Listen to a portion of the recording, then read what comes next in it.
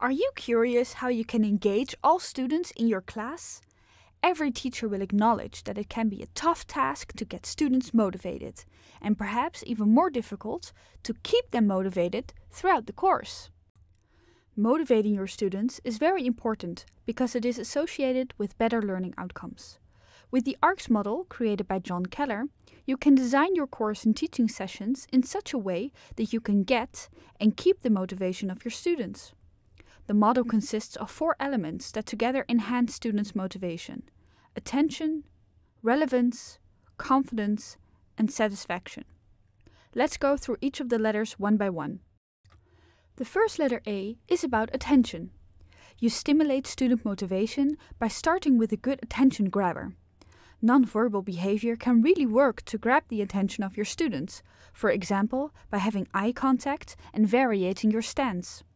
Additionally, you could think of an appealing question that needs to be answered, showing them a quote that can be true or false, or a stimulating image or video. If it fits your teaching style, using humor is also a good attention grabber. It can be quite a challenge to keep the students' attention. For this aspect, you can say that variation is key. Try to variate your teaching and learning activities at least every 20 minutes.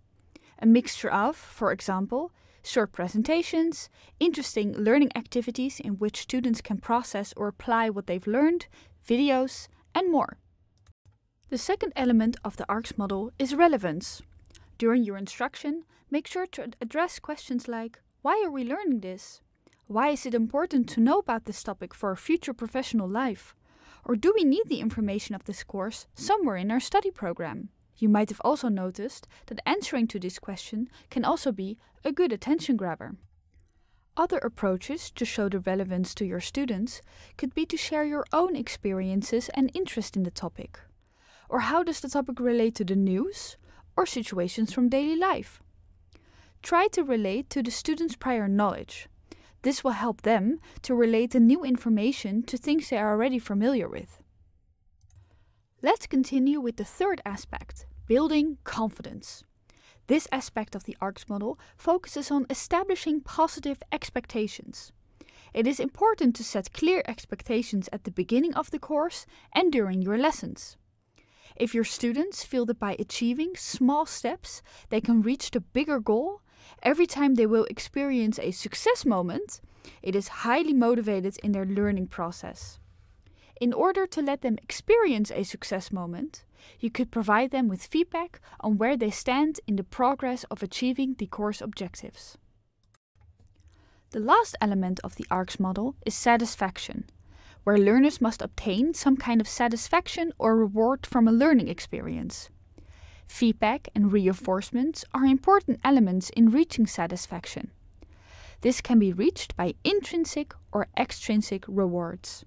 An example of an extrinsic reward could be to earn a certificate or praise from the teacher. An example of an intrinsic reward could be that a student is interested in the subject or that he or she can apply the knowledge they just learned in a new case. In other words, that a student sees that his or her effort in learning new things pays off in a new context. Now you are ready to wake up your students with the ARCS model of motivational design. Ready, set, go!